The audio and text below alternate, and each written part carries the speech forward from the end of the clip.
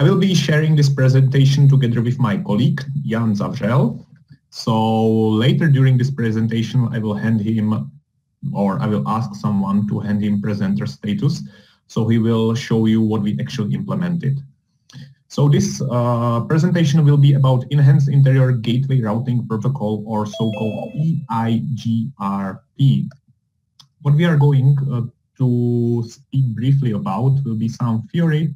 Then we will show you where we actually implemented it for the INET, and some part will be also spent on the live demonstration, and fingers crossed, hopefully it will be working and you will be able to see at least glimpses of how the EIGRP is currently working in vanilla INET. And last but not least, I will at least mention our current repository and the future work. So the main motivation behind our research is the same as in previous years. Currently at the Brno University of Technology, we are interested in routing switching, namely in enterprise networks. So we are keen in different routing protocols and switching technologies.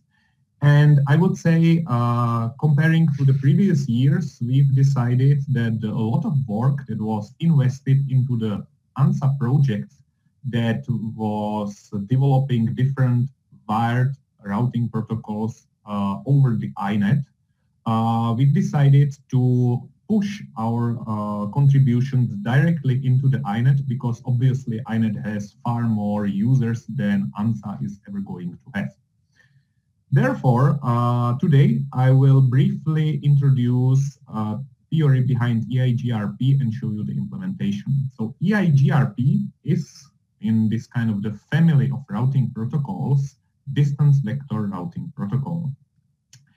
It is hybrid distance vector routing protocol. And the reason why it is called hybrid is that it combines the best features of link state protocols, such as link detection, neighbor status, and other ones, with, I would say, lightweightness of the distance vector protocols, such as RIP or Babel.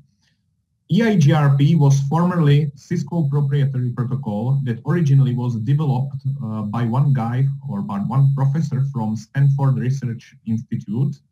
It is a long time ago. I would say, if I will briefly switch, I can show you the original sources for EIGRP, which was actually this paper published in 1994.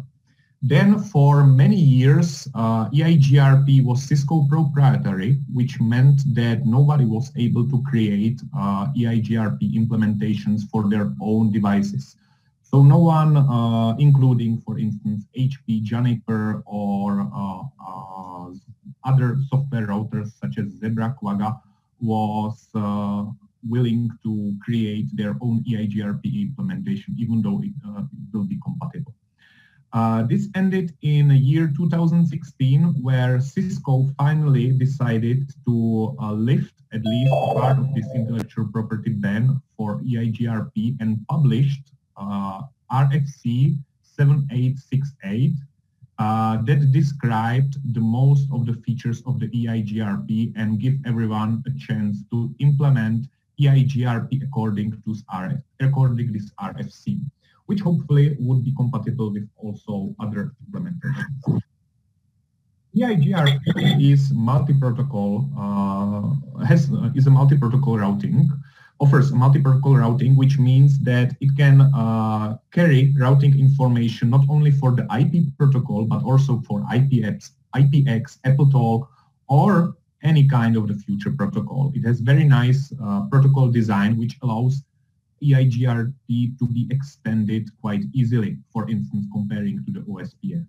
Moreover, when speaking about IP protocol, IPv4 and IPv6, EIGRP is multi-address or has a multi-address family support, which means that you can combine IPv4 and IPv6 routes in a single routing update. Among the main features is this protocol, are those protocol dependent modules that allows EIGRP to be network layer agnostic and operate not only with IPv4 and IPv6, but with any other networking protocol. EIGRP also controls neighbors. So with each and every neighbor on each and every interface, EIGRP maintains a neighbor table where you can check the status of your neighbor and act accordingly to this status. So for instance, if some of your neighbor is down, you will recognize this thing quite fast due to the hello packets that are exchanged periodically between neighbors.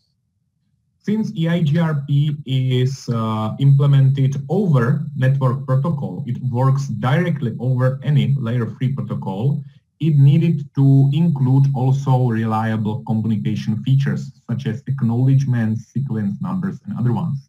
This is the submodule that is called RTP, and thanks to this RTP, Reliable Transport Protocol, EIGRP guarantees that no routing update is ever missed.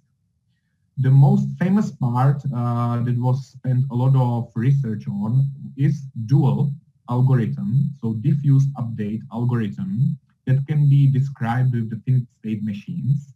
And this dual is actually governing the whole operation of EIGRP. Comparing to routing protocols such as RIP, OSPF, or BGP, the EIGRP is currently the one and only routing protocol in the world of wired routing protocols that guarantees loop-free topology even under conditions when the network is actually converging to a new state. So any given time or moment, you can be sure that there is no loop created with the EIGRP, and there are a couple of research papers that are proving this functionality or proving this feature using a standard math tools. In case of EIGRP, I will briefly mention a terminology that EIGRP is using. So for instance, imagine that we have this kind of the topology where we have router A with neighbors B, C, and D, and the router A is searching for routes towards a router E over here in the bottom. So in case of routers B, C, and D, there is one router that is called a successor router. That is the router or next hop IP address that leads towards a destination, in our case, router E, using the shortest possible path. In order to measure, let's say, the metric or properties of edges in the graph, EIGRP is using reported distance and feasible distance. Reported distance is distance reported by a neighbor, so B, C, and D, when they are telling router A that there exists a route towards a router E. So in case in our scenario, reported distance from router B to router E is 10. Reported distance from router D towards router E is 30. When we will take this reported distance and calculate to it a distance from our router towards its direct neighbor, we will receive a feasible distance. So feasible distance is basically the sum of reported distance and the distance to our neighbor. So in this case, the feasible distance would be 20. 20 as a metric from router A to router E through router B. EIGRP guarantees the looplessness of its convergence under something called feasible condition, where feasible condition is satisfied anytime when reported distance is lower than, strictly lower than feasible distance. So for instance, routes through B and routes through C satisfy these feasible conditions, and under any given moment, they provide loop-free routing to EIGRP. A little bit about diffuse computation algorithm. If you are keen or know something about link state algorithms, their main feature is that they know exactly what is the topology. In order to discover how the topology looks like, first, link state routers needs to exchange all information how all other routers are interconnected through the topology. In case of EIGRP and in case of distance vector protocols, they do not have this possibility. They only know the topology through the eyes of their neighbors. So whenever some router needs to discover a route to a different destination, the router turns into the active state and asks its direct neighbors. If neighbors know the response, they will respond to a querying router. If neighbors do not know the response, they will propagate this query further into the topology. But sooner or later, all routers will respond to all original queryers, so that the router that was the initiator of this dual computation will receive all answers to its queries and discover, okay, I know a route to a destination through my neighbors. What is also interesting about EIGRP comparing to all other routing protocols is how it handles a metric. Usually, or all the time, metric shows you some preference of the routes from the same routing source, which means that if we have two routes, for instance, in the RIP, based on the metric and based on the value of the metric, we can tell which route is more preferable than the other. In case of metric, lower means always better. Different routing protocols have different view on the metric. So RIP, for instance, is using hop counts, where OSPF is using cost that is derived from the speed of the link. EIGRP combines multiple features of route in order to compute the metric. So in case of EIGRP, it takes into account the lowest bandwidth en route towards a destination, cumulative sum of delay towards a destination. Optionally, it can include reliability, how reliable a link is, which means how many errors are appearing in a given period of time. A load on en route, which means how saturated is the link with other traffic. Jitter, some variation of the delay, and also even the energy consumption, which makes EIGRP interesting selection, for instance, for wireless networks, where a battery and the energy consumption by propagating some packet is at stake. By default, EIGRP is computing metric only using bandwidth and delay. Nevertheless, which shows this default formula. Nevertheless, all other properties such as reliability, load, jitter, and energy can be included. So the final metric will be computed using inputs from all these parameters. EIGRP, the functionality of EIGRP can be described using this finite state machine. I'm not going into the details. Nevertheless, I would say comparing to other routing protocols, the finite state machine that is describing the whole functionality of EIGRP has something like 18 transitions. So it is not that hard, but also not that easy. Nevertheless, we were able to implement this finite state machine that is also partially described in the functionality in RFC. The way how we have implemented is that we've created a new EIGRP module. This in a layer above a network layer connected to a dispatchers that may communicate with IPv4 and IPv6 modules directly in INET.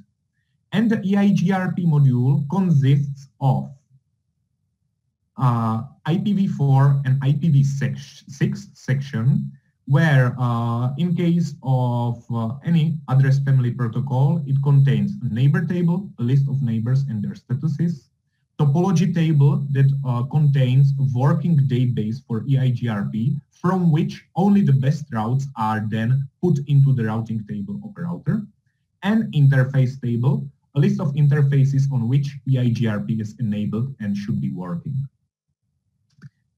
The EIGRP module has a structured configuration, and for this configuration we are using XML description, such as the one described over here, which I would say mimics a usual or which corresponds to a usual configuration steps on the Cisco routers when you would like to configure EIGRP instance on that particular router.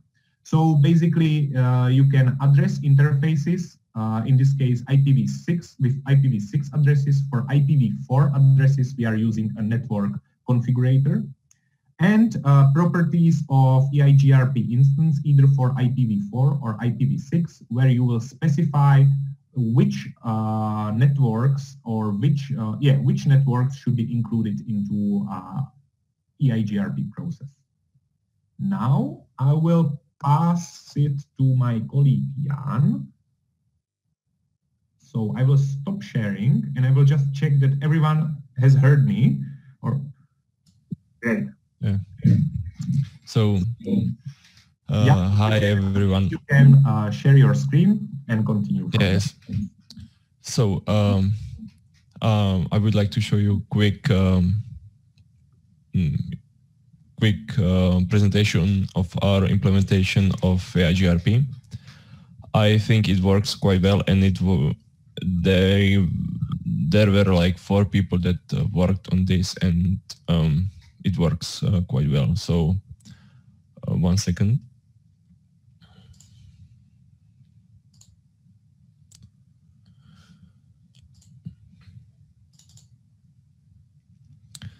So in this demonstration, I will be using this simple topology.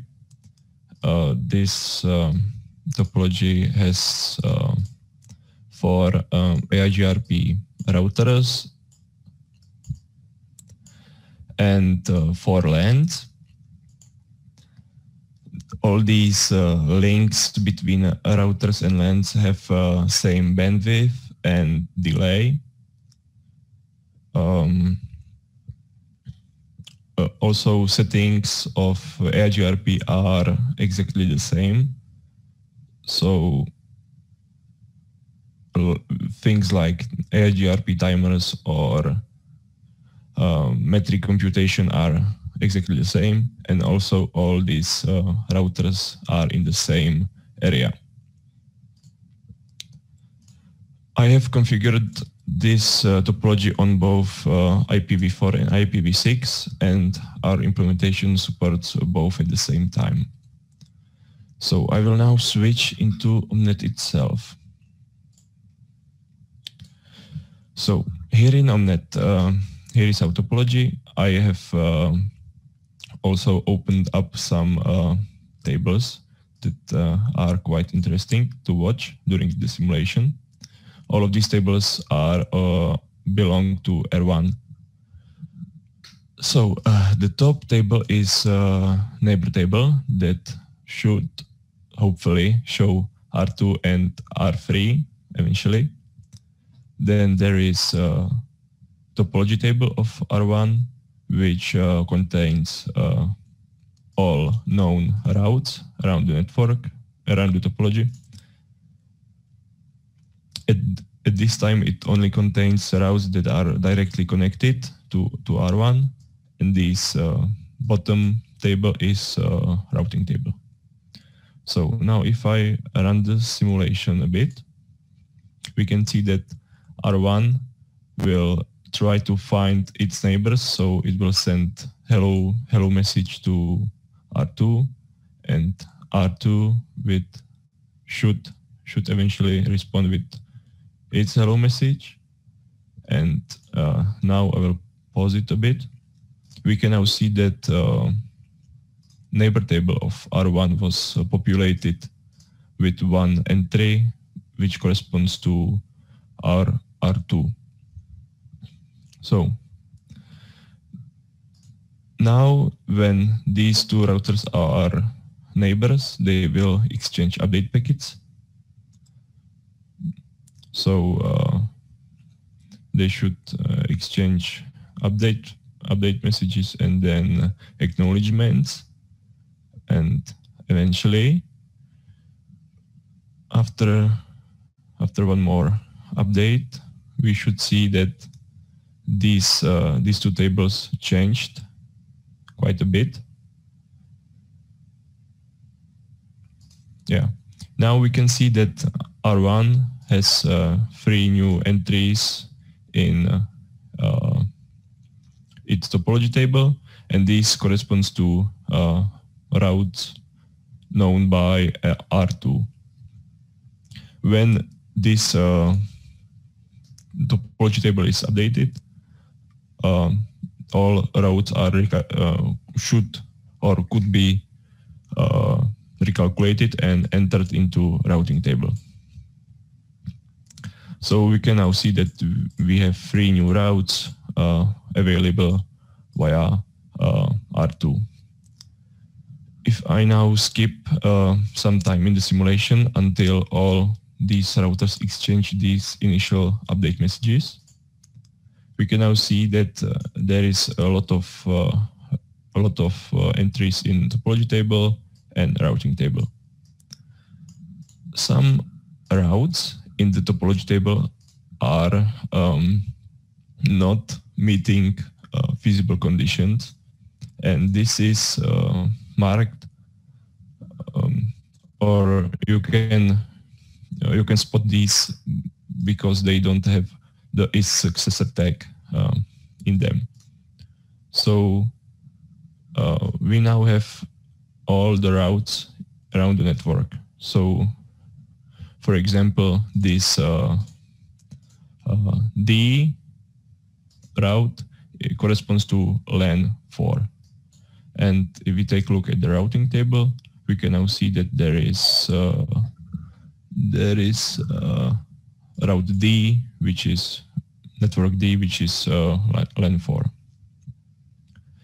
And our neighbor table now contains 2 entries. One is for R2 and one is for R3.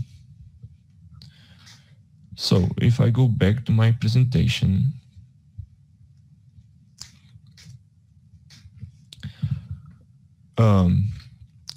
here is a topology table of Cisco devices, and here is from our implementation. We can see that the Cisco is much smaller, and that's because Cisco, unless you ask for it, won't show you the routes that are not meeting the feasible condition. So only the routes which are successors are shown in the Cisco. So that's why the Cisco is much shorter. But other than that, they are the same. So for example, route 23, we can take a look at route 23 to 2 different entries, 12 and 2, 13, 3, 12, 2, 13, 3. There is also extra 0 in the metric in the Cisco. That's because I used accidentally different speed on Cisco, but other than that, they are exactly the same. Now, if I proceed, here is a topology table for IPv4. We can again see that they are exactly the same. This time I even asked Cisco to show me all the different routes it knows. So it even shows me routes that are not feasible successors. So for example, this route this network has only 1 successor, but 2 different entries. If I take a look at our implementation, network 3.0 is here, and only 1 feasible successor, and second one is not a feasible successor. So this is again is exactly the same. And here is last tables. Here are some last tables that I will show you today. This is routing table of Cisco, and this is our routing table. Routes added by IGRP are marked with a letter D. So in this case of Cisco, it's these 3 and these 3. There is only 2 Ds, but there are two routes to one network. And in our implementation, there are 3 3 routes, and there are other 3, so 6 in total again. If we now take a look, for example, at these 3, these are the lengths. So this is length 2, length 3, length 4. We can now see that they are available via these hubs. And if we take a look at our implementation, we can see that they are exactly the same. So again, it works, as I said, quite well.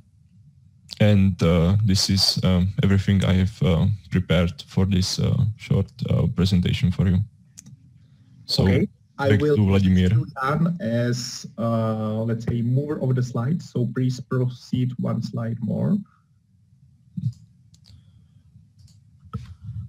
So let me wrap up this presentation. So what we have presented you is a code contribution for the INET 4.2 that we are going to extend through the pull request very soon with the EIGRP simulation modules. Apart from the pull request with the simulation modules, we are also going to prepare EIGRP tutorials for the INET, and hopefully Jan will also in upcoming months deliver RIP and BGP tutorials that the whole community can use in order to learn more about the EIGRP, BGP, and RIP, and the ways how routing protocols are actually working. Please proceed further. And that would be all. Thank you very much for your attention.